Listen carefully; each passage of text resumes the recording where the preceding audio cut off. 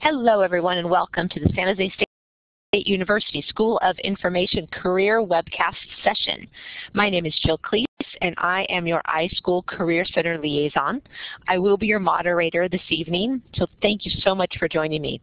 We have the great pleasure to have iSchool alumna Rosanne Macek with us tonight to share her expertise on what it's like to work in a public library today. So I think we're ready to get started, and I'm going to hand this off to you, Rosanne, so go ahead and take it away. Great. Thanks so much, Jill. And it's such a pleasure to be with all of you this evening. And I get to talk about one of my favorite things, what it's like working in a public library. So I was asked to first tell you a little bit about my background and my career path and how I got to where I am right now.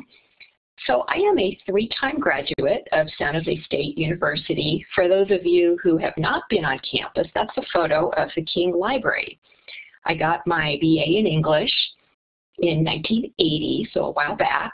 I went right into grad school, got my master's in library science, and then I went to school much later and got a second master's in public administration. That was at the point in my career where I was making a transition from working in high tech to local government.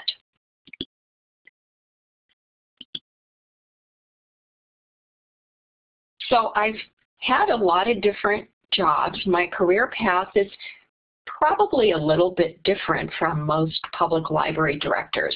I've spent most of my career in high tech. I actually did start as a page at our local public library when I was an undergrad. I did that for a couple of years, and at that point in my life decided public libraries was not for me, so I went into corporate libraries. I started off as a library assistant with a local semiconductor manufacturer called American Microsystems, which is now defunct, and did that for a couple of years, and then I was very fortunate to be hired by Apple. We were called Apple Computer in those days because our main product line was computers. Of course, now it's a lot of other different things. And I was there for 15 years.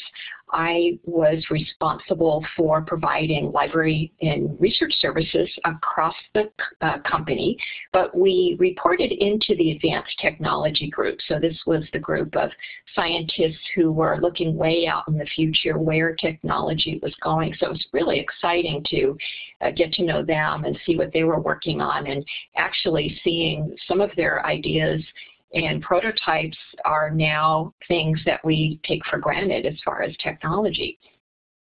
So in 1997, Steve Jobs came back to Apple, and Apple was really in dire straits. The company was about to go under, and that's not an exaggeration. And so Steve had to make some really tough choices, and he decided that Apple could no longer afford to fund long-term research. So my entire division of 200 people was laid off, but I was okay with that. I'd been there for 15 years, and I was kind of ready to do something else.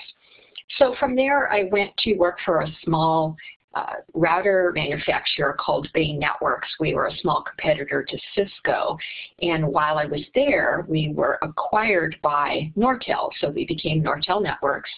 Of course, we were 7,000 employees, they were 80,000 employees, and so a number of us on the Bay Network side were laid off, so I was there for a couple of years, then I got laid off again. Then I went to a small telecom market research firm called RHK, and I managed all the secondary research for them and client services and a few other departments. And then the telecom industry took a nosedive, and the company was acquired, so I was laid off again after 2 years. So after experiencing 3 layoffs in 5 years, I decided that I was ready to go in a different direction.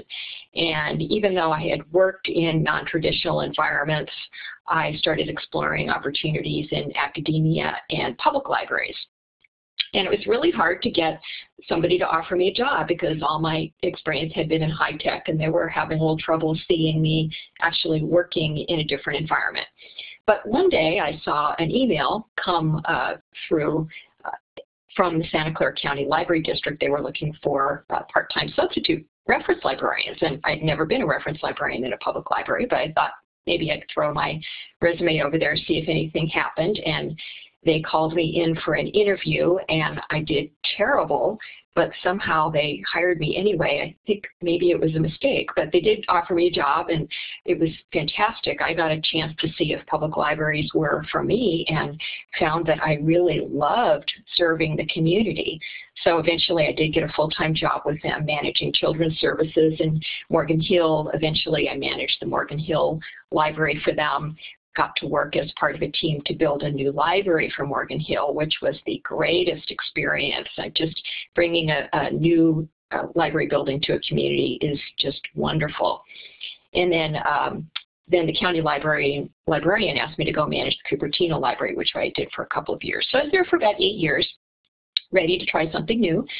So I was very fortunate to be hired by the city of Mountain View as their library director, and that's where I work right now. And when I finished my second master's in 2011, I had a great experience. I was glad to have the degree finished, but I found that I was really missing academia. So I sent an email to Dr. Main and said, what do you think about my teaching? And she said, sure, would you teach 210? So I've been doing that for about 3 years. In fact, I think I see a couple of my 210 students on the list there as attending. So hi guys, it's nice to see you in a different environment. Thanks for joining us today.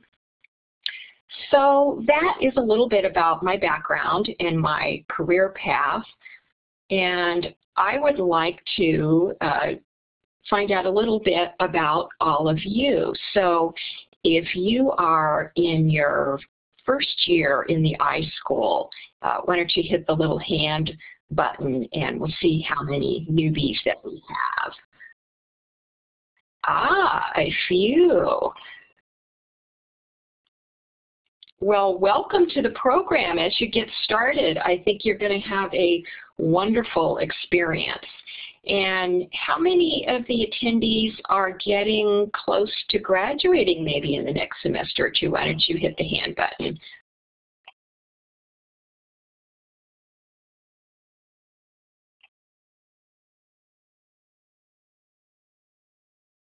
Okay, I think we have a few folks. And how many of you are currently working in a public library?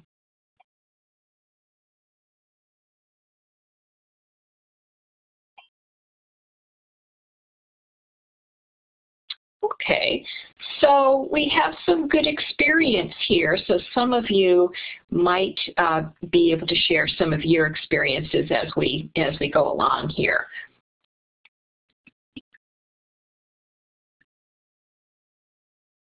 So let me tell you just a little bit about Mountain View, where I'm currently working. I think I mentioned I've been there for about 6 years as the library director. We are a medium-sized city. We're getting close to about 80,000 in population. We have about a 26,000 collection of materials. Our building is about 60,000 square feet over 2 floors. So it's a good medium-sized public library. Circulation is about 1.4 million. And about 624,000 visits to the building, about almost 54,000 attendees at library programs. And I have a staff of 42 FTE, although I have a lot of part-time folks, so we have about 100 people altogether. So that is what I'm doing now. So the title of this talk was The Good, the Bad, and the Exciting.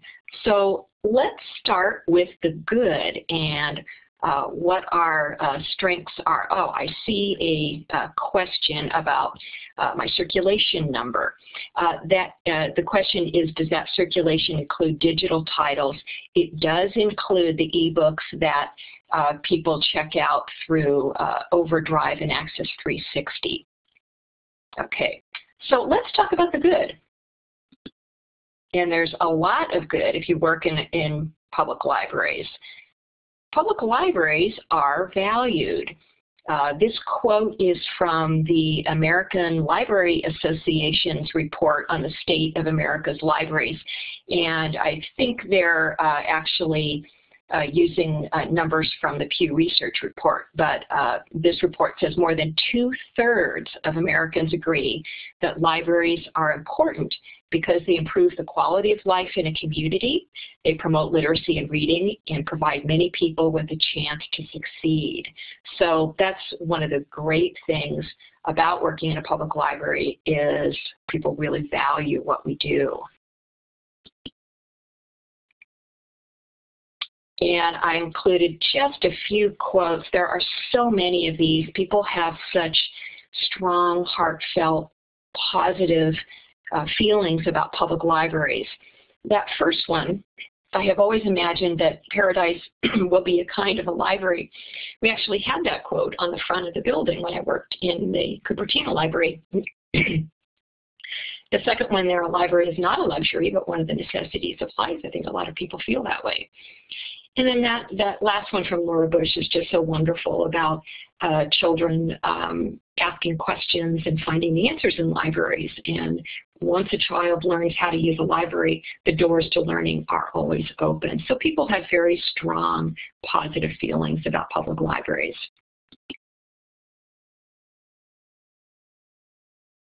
And people really use public libraries. These numbers are from the Institute of Museum and Library Services. They're a couple years old, so I'll be interested in seeing what the current numbers look like. Every public library is required to report quite a lot of statistical information to our state libraries every year, and then our state libraries send that information to IMLS. And in fact, we just submitted our numbers to the California State Library from Mountain View a couple of weeks ago. So you can see these numbers, pretty impressive. People really use public libraries. And the photo that I'm including here is at the opening of one of the new branches of the Berkeley Public Library, but it's a very common picture when a new library opens. Just one quick story, when I was in Morgan Hill and we built a new library for that community there about 7 years ago, maybe longer than that now. And we were about to open the doors for the first day of operation, brand new library. It'd been a long time coming. They talked about it forever. They were so excited. And I remember being in front of by the front door. I was standing there with the county librarian and members of our board and the mayor, and we had this ribbon in front of us, and we were about to cut the ribbon and open the doors to the library. And when we cut the ribbon, this mass of people came toward us, and we almost got trampled. I actually was pretty scared. There were so many people wanting to get into their new public library. They were so excited.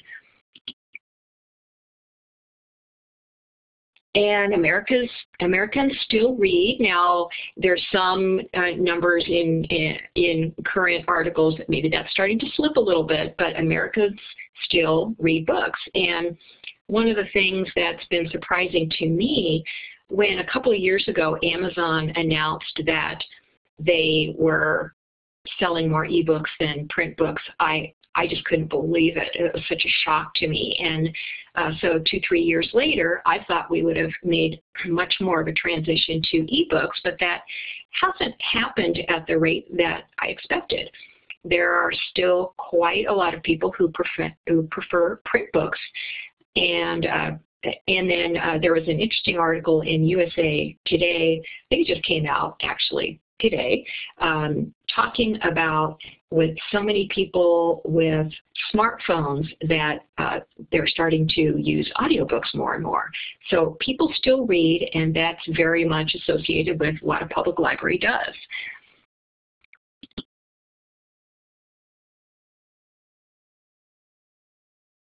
So public libraries are really evolving as hubs in our communities. We found a couple of years ago, actually I think it was in the last presidential election, that we were running election results in our community room in the library, and that's something that people could watch at home. But we had quite a few people come in who wanted to see that in the library, kind of experience that as part of a community. So I think we live in a world where we're so connected online, And and there's a question here. The popularity of podcasts have probably helped the audiobook increase, and I think that's a great point. But people want to come together physically and be part of their community, attend a program in the library, use the Wi-Fi. In my building, in the afternoons, generally every seat is taken with people who are studying, using their Wi-Fi, doing some work. And about half of Americans visited a public library last year.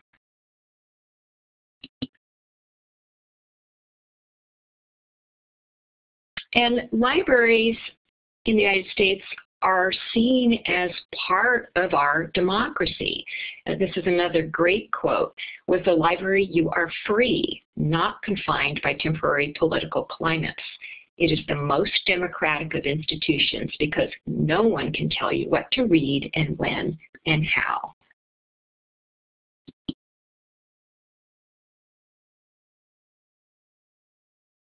The thing that I like, one of the many things actually that I like about working in a public library is that we make an impact in our communities every single day.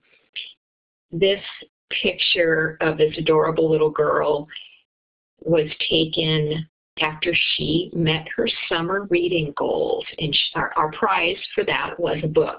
So she's standing there proudly showing everyone the book that she got because she met her summer reading goals. And seeing that happy little face is something that you see every day in a public library. We make that kind of impact in people's lives, and that's so powerful.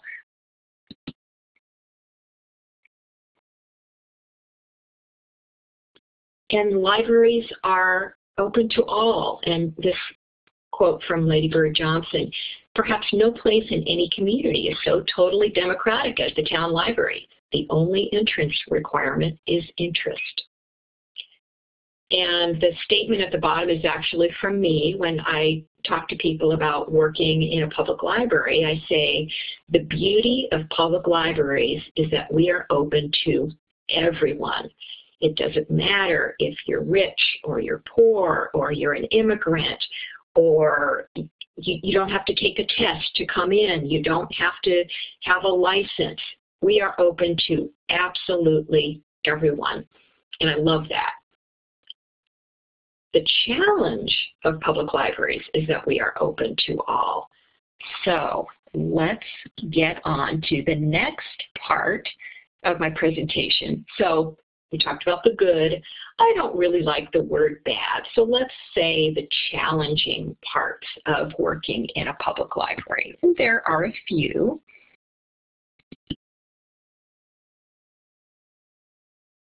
So I talked about public libraries being community hubs. And so what is happening in our communities is also happening in our libraries. So I have some photos to share with you. This one happens to be from the San Francisco Main Library. This is one of their homeless patrons. And I think probably some of you have heard about the San Francisco Public Library, that their main library a number of years ago was completely overrun by their homeless residents who were taking a bath in the bathrooms, and I think there were some drug problems, and it was an uncomfortable environment. And so what San Francisco Public Library did is they hired a social worker who actually became part of their staff, and she's in the building, and she has about 12 staff working with her part-time to reach out to this part of their community, the homeless population, and connect with them and try to get them in touch with services. So I thought that was a great approach. Instead of just saying the homeless problem is not our problem as the public library, they really took this on and are trying to serve this part of their community.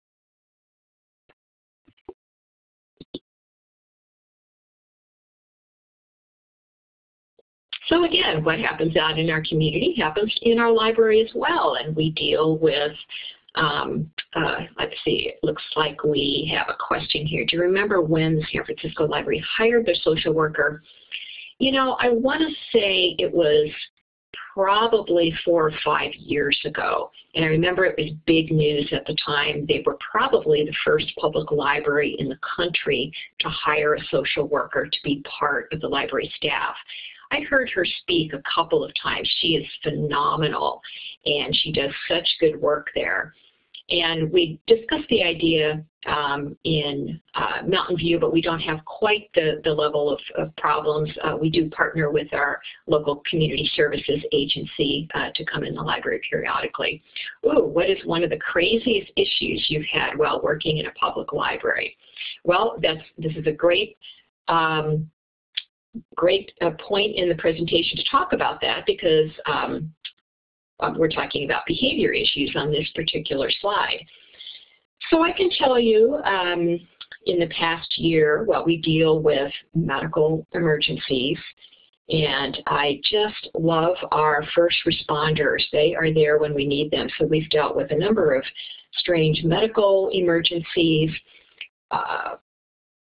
Because the library is open to everyone, we have a lot of different backgrounds, a lot of different personalities. So sometimes there's conflict between people who are in the building and they don't always get along, and we have to deal with that. People who don't want to pay their fines and yell at staff about that. If you can imagine, all the kind of behavior issues that are out there in the community can happen in a public library as well. Oh, how great. Someone is sharing a video about the social worker in the San Francisco Public Library. Take a look at that. It's just really a phenomenal program. Probably most public libraries don't have the large number of homeless populations like they do in San Francisco, but it's something that we all deal with. And I certainly have a few regular homeless folks in Mountain View, and generally I don't have any problems with them. They come in and they use the library appropriately, but they make other people uncomfortable. And that's always a challenge. I've had people come in my office and say, you shouldn't let the homeless people come in here. And I'm really sad when I hear that, because they're part of our community. They have a right to use the public library the same as anyone else, but they do make other people uncomfortable. So just all kinds of behavior issues. Now, one of the innovative programs that was started by my predecessor about 6, 7 years ago in Mountain View was we were starting to see kind of an uptick in some of these behavior problems. Oh, have you ever had to kick anyone out? Oh my goodness, are you kidding? All the time. Which reminds me, I wanted to mention that every library needs to have a behavior policy laying out how you expect people to behave in the library. And if they don't behave, they get kicked out. And it depends on how serious the behavior issue is. Generally, we'll give them a warning, and maybe we'll kick them out for the day or the week. But I do work with our city attorney's office, and probably a dozen, maybe not a dozen, maybe 6 to 8 times a year, I've got someone who I need to kick out. And so I work with the city attorney's office, and they send out a letter to this individual, and they tell them, you cannot come back to the library for a year because of, and we lay out kind of what their behavior issues were. And then on this date, you're welcome to come back, but you need to meet with the library director first to discuss your behavior. I see a question here. Is a behavior policy the same thing as a code of conduct? Yes, absolutely, and we call them different things. Some libraries call them behavior policy. Some call it a code of conduct. If you've never seen one, you can go to probably any public library website and read their policy on how they expect people to behave in their libraries, and you'll see a lot of similarities. Some are a little more strict than others, and some issues are included by some libraries and not by others. I'll give you an example, and this is a tricky one. some of our folks come in, and it could be the homeless or other folks in the community for whatever reason, and we have a problem with how they smell. And other people complain about it, and they want us to kick them out because of the way they smell. Some libraries actually have in their behavior policy that you can be asked to leave for strong body odors. My city attorney said that's probably not going to fly, so I don't have it in my behavior policy, but I do have a general statement in there that says any disruptive behavior that's interfering with others' use of the library could be cause for you're being asked to leave the library. Where do I think is the best place to post a behavior policy? That is a great question. Oh, strong perfumes. Yes, absolutely. That can be an issue and has been an issue in one of my libraries. You know, I don't post it in the building, and I probably should. It's on our website, but we have little flyers made up with our behavior policy that we hand to people who are having an issue, and we make sure they have a copy of the policy, and we reference the part of the policy that they might be having an issue with. So we do hand it out in the library. Yeah, and the strong perfume question, I actually had a patron who said that he was having a problem with this other patron who came in with a strong perfume, and he wanted to ban her from the building, and I really couldn't do that. So that can be a tricky one. Yeah, so I see an LOL there. So there are all kinds of behavior issues in our libraries, and it's part of the job. You know, we're part of the community, so we're dealing with those issues. But I would say 95% of the time, everyone behaves themselves. And that's actually amazing to me, given the large variety of people that we see in our buildings every day. So let's see. I have one more community issue. So can anyone guess what community issue is represented by this photo? If you have a guess, go ahead and type it in the chat box there. Ah, service dogs, pets, service animals. Well, service animals is a great bringing pets in. Yeah, so it looks like service animals and pets. And certainly those are issues. Service animals is an interesting one. Actually, that's not the right answer, but I'll get to the right answer in just a second. Service animals can be tricky. The law says you cannot ask the person for any documentation that the animal is a service animal. So I've been working with our city attorney's office on how to deal with this issue. People will bring, say someone comes in with a dog, and these days often they don't have any kind of identification on them. It used to be they'd wear a little thing on their back, and it was very clear that they were a service animal. But often that's not the case anymore. So someone comes in the library with a dog. What do you do? Yeah, people who fake it. Well, the law is we cannot ask them if it's a service or ask them for documentation. So what we do in my library with advice from our city attorney's office is we will go up to the person with the dog and we'll say, I'm really sorry, but you're not allowed to bring your dog into the library. So sometimes that, you know, if it's just them bringing their pet in, that they say, okay, you know, we'll go. If the person's response is, oh, this is a service dog, then we're done. We have to take their word for it. And I know that's really frustrating for my staff because I think not everyone is legitimate, but legally we cannot ask for documentation. We just have to take their word for it.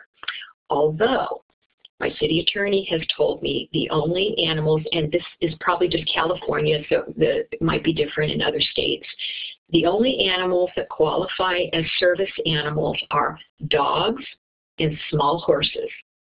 So I'm telling you, I cannot wait to see a small horse come through the front door. I told my staff, if that ever happens, come get me because I want to see it. So service animals are tricky. But getting back to this picture, no one guessed the answer to what community issue is represented here. And the answer is bed bugs. these happen to be bed bug sniffing dogs. So some of you may have heard. I know, ew. I was going to include a picture of a bed bug, but I thought that was too disgusting, so I'm including a picture of Molly on the left there and Buster on the right. So, yep, you see somebody has heard of that.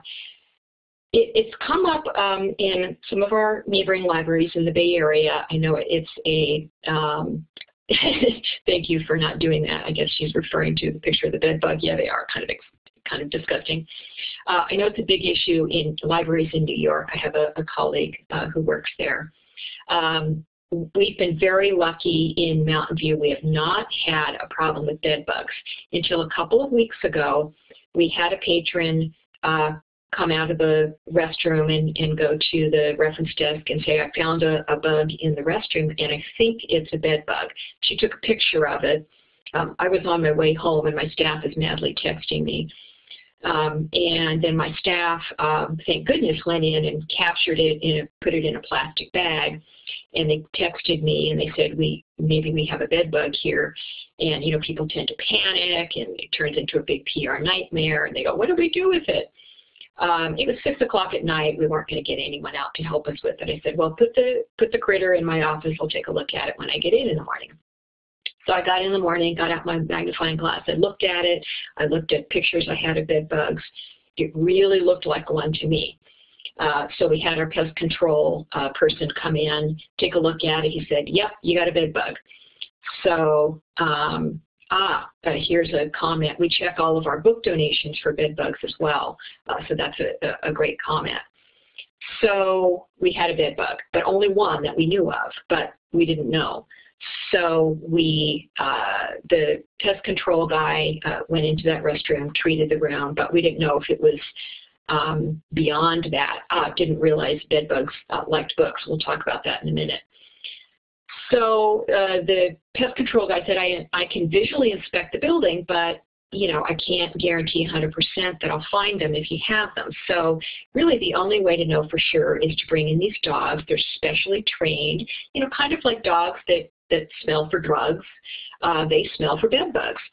And so they came in one night last week at 9:30 after we were closed. So I stayed late because I wanted to meet these dogs and I wanted to see how they worked. And so their trainers showed me, they brought in a little container of live bed bugs and they hid it. And they showed me what the dogs do. So they go around and they sniff everywhere. And when they smell the bed bugs, they sit down. So immediately that's their signal that they found something. And so I watched them work in my building. They're just amazing. And luckily, they did find some more bed bugs in the restroom that they were originally found in, but nowhere else in the building, so we were able to contain that. But it's just one of the kind of challenging issues that we deal with when we're running a public building and we've got everyone coming in there, and sometimes these things happen. So the comment about bed bugs liking books, they don't really like books. They are nocturnal and they feed on human blood. And so most of the libraries in my area that have had bed bugs, they've found them in chairs that people were sitting in. They generally come in on a person's clothing or on a backpack or something like that. But I was asking one of the dog trainers about the bed bugs coming in on books because I know it does happen. And he said what sometimes happens is people are at home and they're reading a book in bed and they put the book, you know, next to them, and then the bed bugs, you know, crawl from them onto the book, and then the book comes back in the library. But there's really nothing for them to feed on the books. They're nocturnal and they like to feed on human blood. So it's a very interesting issue, one that I've learned a lot about in the last 6 months. So one of the kind of interesting things that we deal with in public libraries.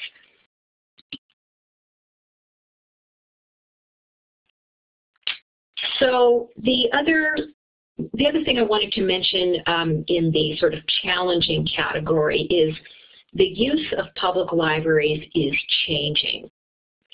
There has been a dramatic drop in reference, and of course that's because people have access to so much information on the internet. So I teach reference. So this is something that I'm really watching and to see, what does our role evolve into as reference librarians when fewer people are coming to us and asking for help in finding information, and we'll talk a little bit about that. Yes, Google, of course. And of course, Mountain View, where I work, is home to Google. So we're very much aware of Google. And actually, Google has been a great partner to us.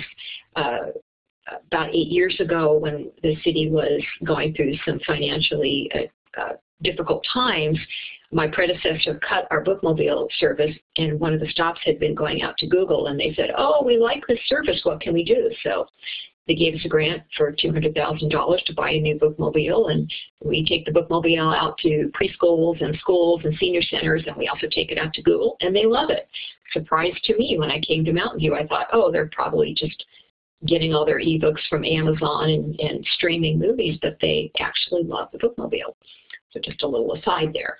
Now, we talked about reference is decreasing, and traditional circulation may be dropping as well. And it's a little early to tell, but I've noticed in my area and talking with my colleagues, we did see circulation start to slip a little bit in the last couple of years. So we're keeping an eye on that to see, what's happening there. So definitely a challenge that the way people are using public libraries is changing. So we talked about the good, and we talked about the bad or the challenging. So let's get to the fun part and talk about the exciting and looking a little bit to the future.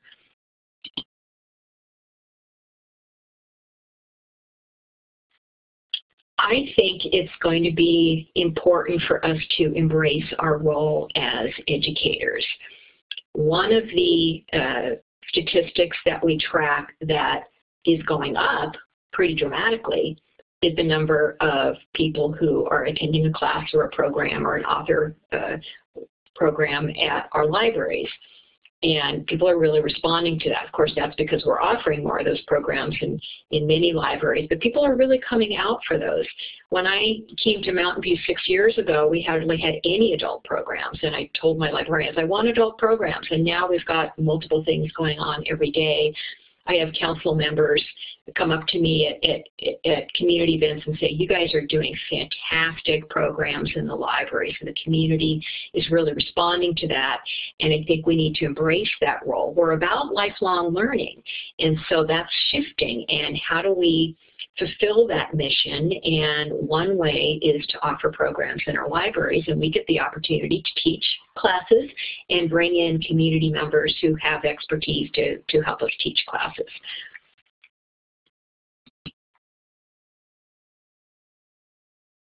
I also think we need to focus even more on providing excellent customer service in our buildings and remotely. One of the assignments, oh, I see a question here. Program attendees, do they actually check out books related to the program? That's a great question, and that's something they really promote. So if we're doing a program on a particular area, we'll bring in a cart of books related to that area. Like, for example, my assistant, who's very talented, also teaches a watercolor class in the library. So we bring in the books that we have on watercolors, and we encourage people to check them out. So that's our way to try to keep, our circulation healthy, in addition to having people attend programs with us. But getting back to customer service, I think is absolutely critical. And one of the assignments that I use in my 210 class is I send my students out to libraries, either public libraries or academic libraries, with a question, and they go and they pose as a member of the public asking a question. They go up to the reference desk or information desk and they ask their question, and I ask them to look for visually, is it easy to find the reference desk? Is the staff approachable? Do they follow a, reference interview that we learn about in class? And to write that as part of a paper. And I'm actually disappointed that probably half of my students report pretty poor service. The librarian was distracted, they didn't look up from their computer, they didn't seem interested, they just pointed, they didn't go out to the stacks with me. And so I think we need to really focus on that so that every person who comes in our building leaves and thinks to themselves, wow, I got great service there, because that's our value add as public libraries. You can go on Google and do a search and get information, but you can go in a public library and you can talk to someone in person and receive that personalized service. So I think we need to put a little more effort into that part of what we do. And I have my students read articles about Apple's customer service. If you've ever been into an Apple retail store, boy, they know customer service. And in fact, my son happens to work at one of the Apple retail stores. They actually have a process that they follow very much like what a reference librarian follows when you're dealing with a customer or a patron to try to narrow down what their needs are. So I think we can learn a lot by looking at retail and how they provide customer service.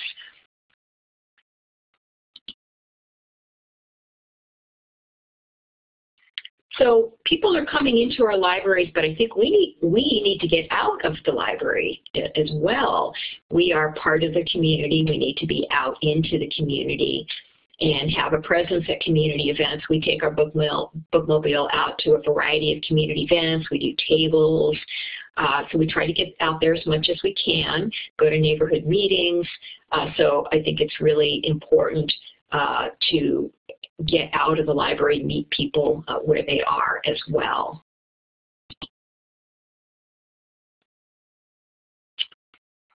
We are really good at counting things. And I think that's important, but we need to move from outputs to outcomes. So outputs are things like, how many books did you check out? How many people came to a program? How many of this or that? And we have to report all that information into our state libraries. So the Mountain View Library circulated 1.4 million items last year. So what? What does that mean? What is the outcome of that in our community? So the Public Library Association is doing some great work in this area. I invite you to take a look at their outcome measures on their website. We're just starting to participate in that to try to find out what is the value that people get from the services that they use from the public library. And public librarians historically have not been very good at collecting that information. So we still do outputs though, and I still think it's important to track that. And because the ways people are using public libraries is changing, that information that we report is starting to change. So I noticed when I submitted our statistics to the California State Library this year, not only did we report sort of traditional circulation, but they asked us to report database use and use of other electronic resources, and then that's going to go up to IMLS. So there's sort of two messages here. One is we need to track the different ways that people are using our services beyond the traditional measures, and we need to focus on outcomes so that we can show the value of that to our communities. So we have a comment here, I'm taking a big data analytics class. That's fantastic. That's great.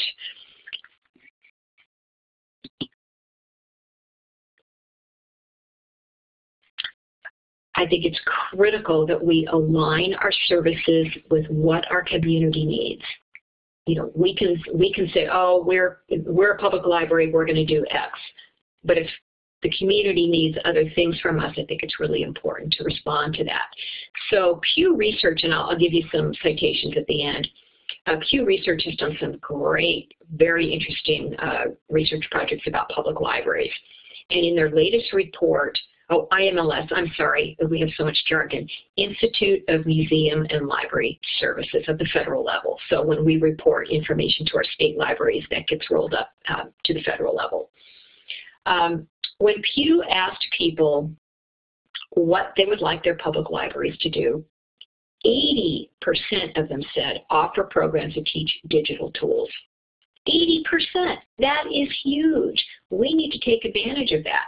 And by that kind of response, people are seeing us as having some expertise there. So we really need to respond to that.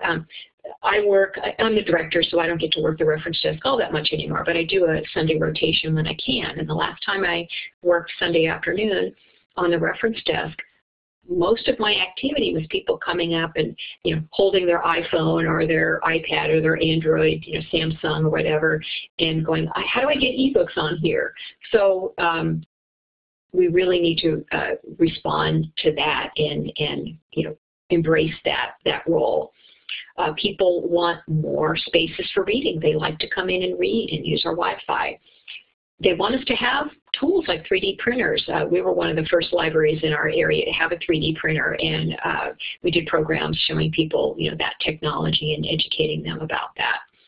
Now, the fourth bullet is interesting. Only 24% of the people who responded to Pew's survey said that they thought public libraries should move the print books to make room for some of these technologies that they want.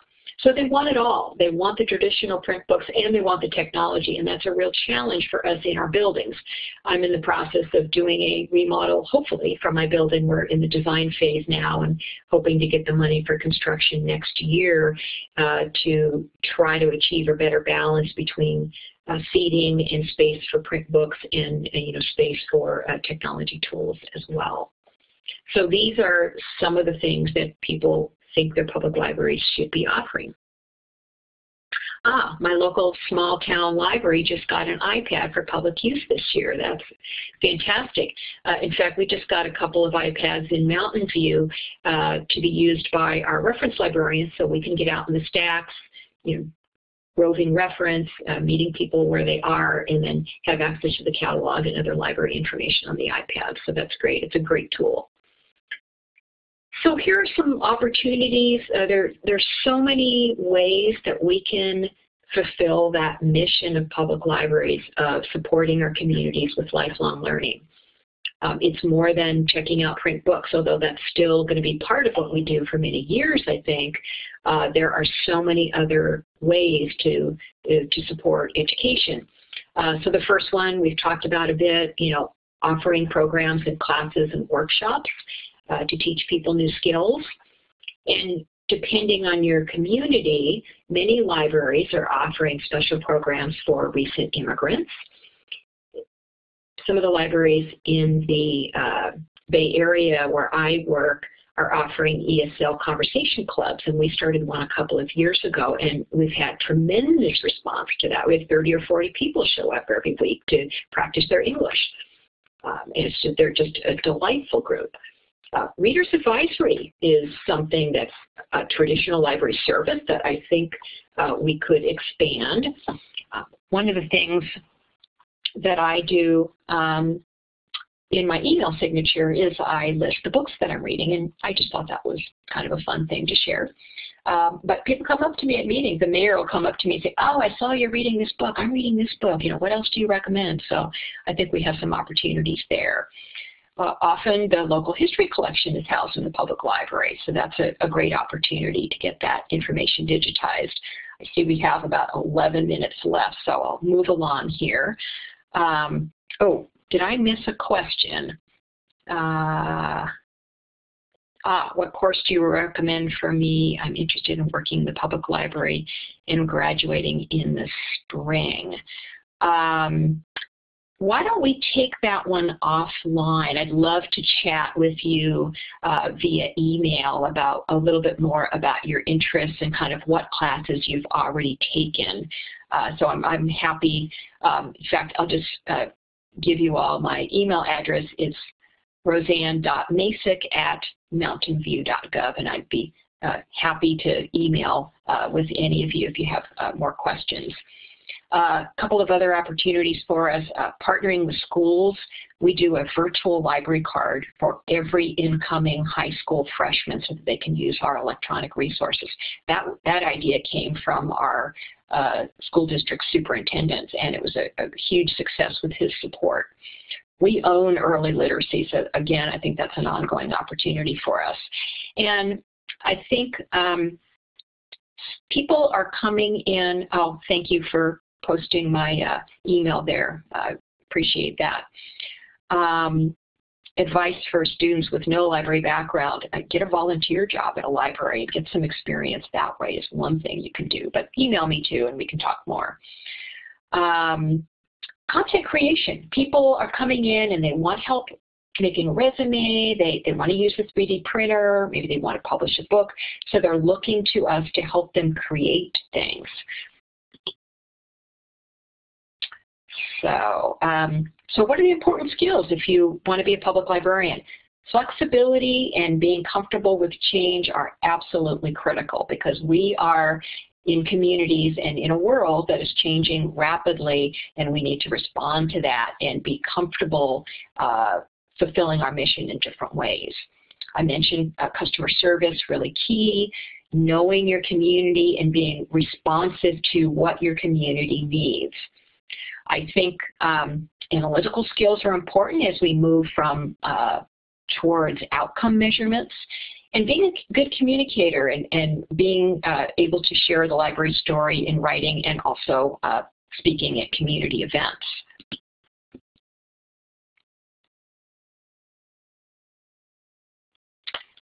So I will wrap up, and then I think we'll have time for a few more questions with this quote.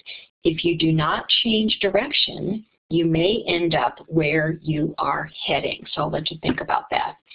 And then I wanted to give you some suggestions for reading, and I read these 3 publications as I was putting this presentation together and kind of thinking about how the public library is changing. So these 3 publications are very, very interesting.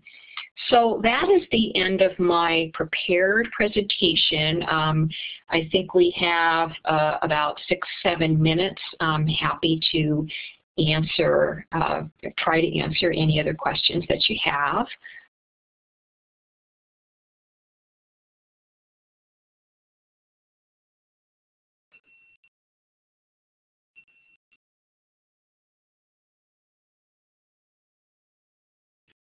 There's a few questions in the chat box, Roseanne. Let's see, what did I miss? I was trying to catch those as I was going along. I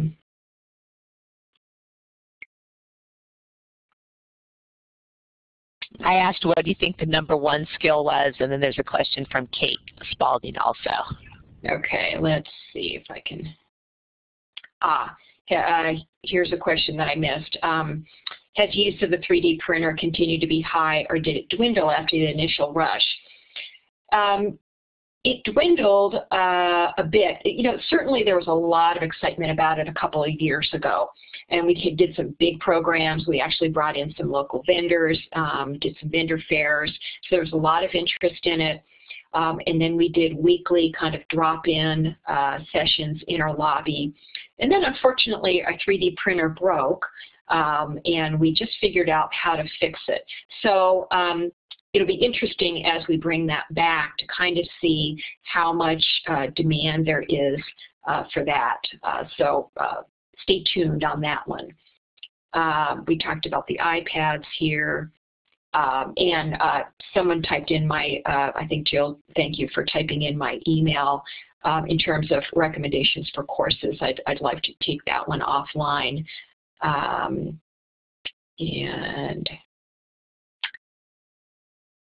Here's a comment of someone else doing a ESL conversation club. It really is an absolutely delightful experience. We did a scavenger hunt with them and sent them all around the library so they could get to know the library, and one of their stops was the director's office. So I got a chance to meet them, and I asked them to tell me about public libraries in their countries, and none of them reported having anything like what we have here in the United States. They just think it's the greatest thing.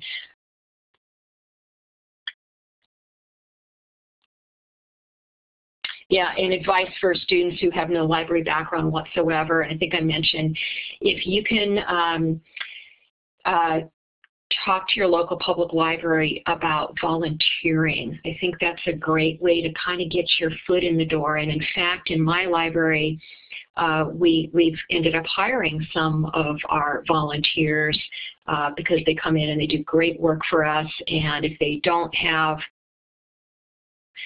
the degree or a lot of background, we'll kind of start them out with as pages, and then kind of they get a chance to move along as they develop more skills. So if you can at least get some volunteer experience, I think it's really helpful.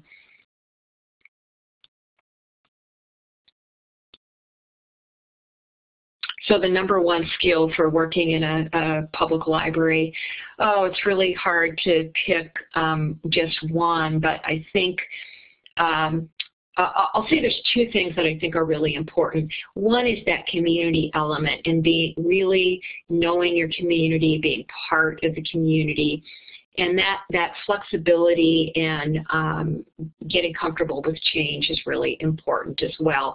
Because if you when I think about the different jobs that I've had in public libraries, the job that I was hired to do changed so much that the job that I had by the time I left was completely different. So you absolutely come in with basic skills, things that you've learned through your program here, but over time, those skills need to change, and you need to learn new things, and you need to be, changing direction. So I think that's really important.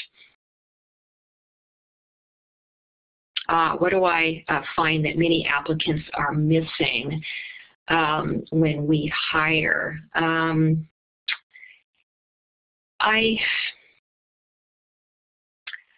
We like to, when we go through the interview process in Mountain View, we like to do scenario questions. And generally our scenarios are around customer service. We want to get a sense for how this person is going to relate to the public in a positive way. We do scenarios about challenging situations because, as we discussed earlier, we have them. And does the person have the presence of mind to be able to deal with a difficult person and still be calm and respectful? So those are, 2 of the key things that we are looking for when we hire folks. Let's see if I...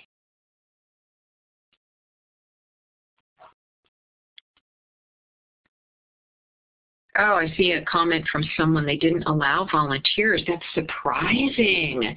We love our volunteers. They really help us out. Most libraries do have some kind of volunteer program. I mean, of course, if you can get a part-time job, even, coming in as a page shelving materials in the library can be a way to get your foot in the door. We recently hired a part-time reference librarian who had come in working for us as a page initially, and then she went to and is working on her degree. So here's a comment from someone who recently began volunteering at their neighborhood library, which is fantastic. It's a great way to get some experience and to see, what working in a public library is really like. I have an interview for an aide job.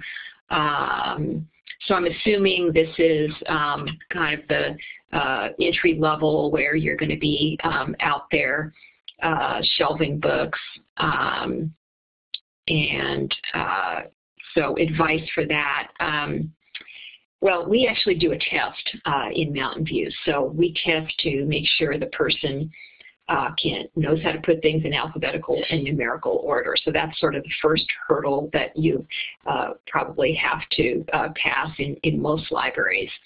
And then from there, I see we're at 6:30. So I guess we need to stop. It has been such a pleasure talking about public libraries with you all. Now you have here my email address. I'd be very happy to have you contact me in Mountain View if you have more questions.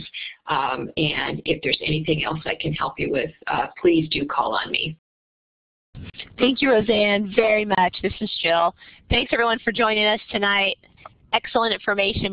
So it sounds like we could have kept this conversation going for a long time, so do follow up with Rosanne if you have additional questions. Thanks, everyone. Good night.